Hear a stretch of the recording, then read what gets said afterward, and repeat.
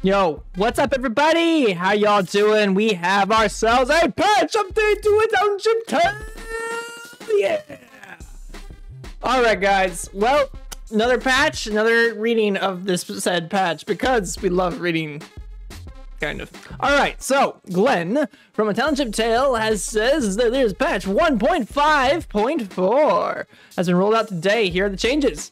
Exploding fireworks cannot be heard by any player regardless of their location on the server anymore. Now, I hope he worded this, he didn't word this the best, but I think this just means that, you know, if somebody lets off fireworks, someone, like in the town, someone at, like, in the mines or somebody at the tower will not hear it.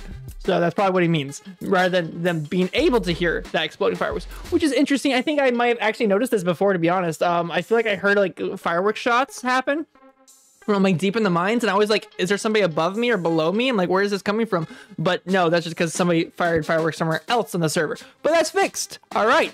Next, we have fixed tossed objects rotation. I do not know what this is.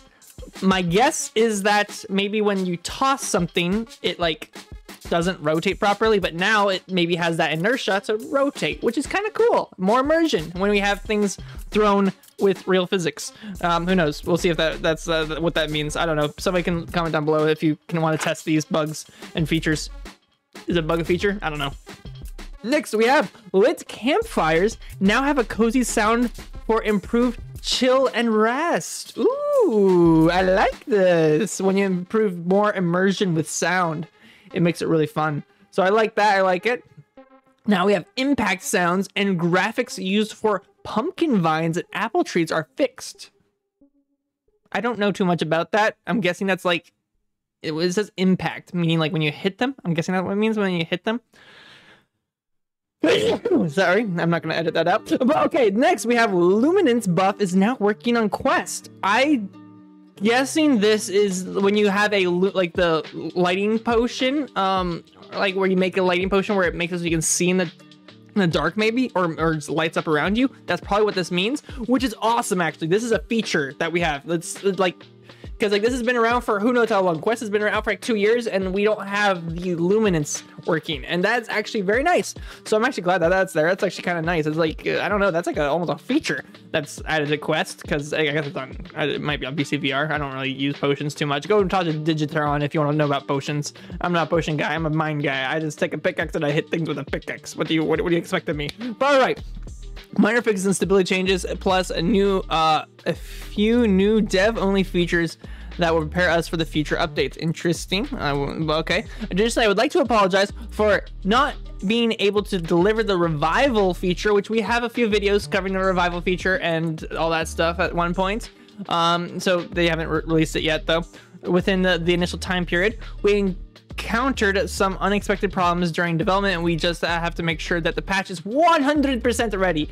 I don't think there's anything as 100%, maybe 99% ready to be shipped before we roll it out.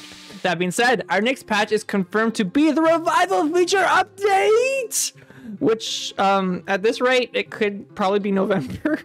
We'll see when they send it out. I can't promise anything. They probably don't want to promise anything because they don't want to let us down, because, you know, people have been wanting features and features, but hey, I don't know. I already spent hundreds of hours. I already got my worth of the game, and I'm getting my worth because you guys are watching the videos. Thank you for watching the videos. Like and subscribe. I also have a date for the Q&A answers. Derek will come to answer your questions tomorrow around 6 p.m. Sydney time, which I have no idea what time period zone that is for me. So just stay tuned for those Q&A answers. I guess we'll check the channel really quick here, but I'll be there to assist. But in the end, Derek will answer the questions himself. Thank you so much for your patience. I know we are asking a lot from you, but things are changing for the better, and we'll all be a part of the change. Yeah, so this is where, keep an eye on this page. This is going to be the page where they answer all of our questions that we have lots of questions of here. Which basically, I gotta say, like 90% of these questions are like, when is the next update coming out? Well, so I guess that patch release kind of answers a little bit of that. We'll see what happens. Yeah, I'm actually really curious. I had some pretty good questions posted there. I'm really wondering, you know, how that's gonna be. We'll see. But yeah, if you guys didn't like and subscribe already, do that now, because this is a new channel and we're trying to put all of our Township Tale content on this channel, because my main channel is going in a different direction, and it's just, I think it's good to separate those two out. So like, subscribe, all that stuff, and I'll see you all later. Bye bye.